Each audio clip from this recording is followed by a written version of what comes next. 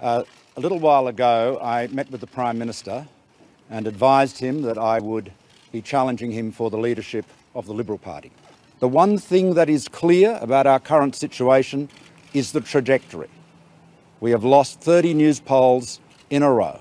It is clear that the people have made up their mind about Mr Abbott's leadership. Your personal popularity has dropped 50 points since that day. You can't not be bothered by that and not be asking yourself what's gone wrong. Well, Lee, let me say this to you. I am focused on the interests of the people of Australia. I realise within the political and media bubble there is a lot of interest in polls and a lot of people navel-gazing in introspection. But right now, I'm the Prime Minister. My job is to deliver for Australians. I've noted the polling, Lee, but I don't take any notice of it.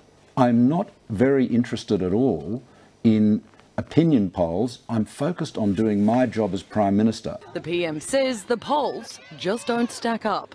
In recent times, the opinion polls have not proved a great indication of what finally happens, he said in a pre-Christmas interview. It's fair to say, what is the metric? You know, is it still a metric? If you have 30 bad polls, you're gone.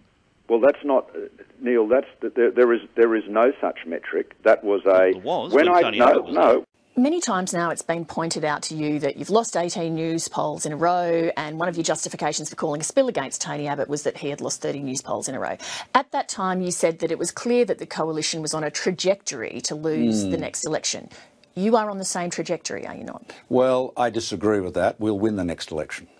But you've lost this 18 Newspolls in a row. This is the standard that you have set for yourself. No, well, Lee, again, I'm sorry that you're not interested in talking about energy prices. I'm really not interested in going along with this sort of political commentary that you want to engage in. You are a politician. I am, but you're a commentator and I'm a politician.